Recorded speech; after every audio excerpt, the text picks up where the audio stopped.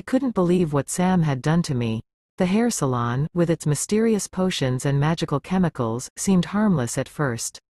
Little did I know that the growth potion she applied wasn't just for my hair. As she chuckled about the temporary nature of the transformation, I couldn't help but feel a sense of unease. Intimate waxing? Seriously, Sam? I stammered, my voice now decidedly more feminine. The dress he wanted me to raise suddenly felt like a barrier between the familiar and the unknown. Just a little experiment, my dear, Sam grinned mischievously. Besides, you'll be back to your old self in no time. Consider it a unique experience.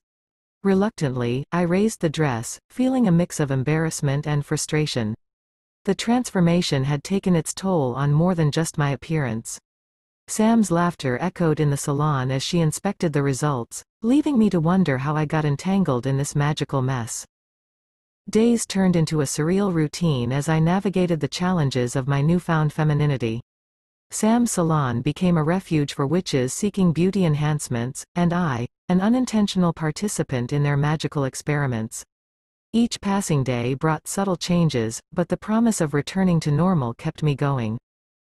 As the weeks went by, I found myself adapting to this unexpected twist of fate.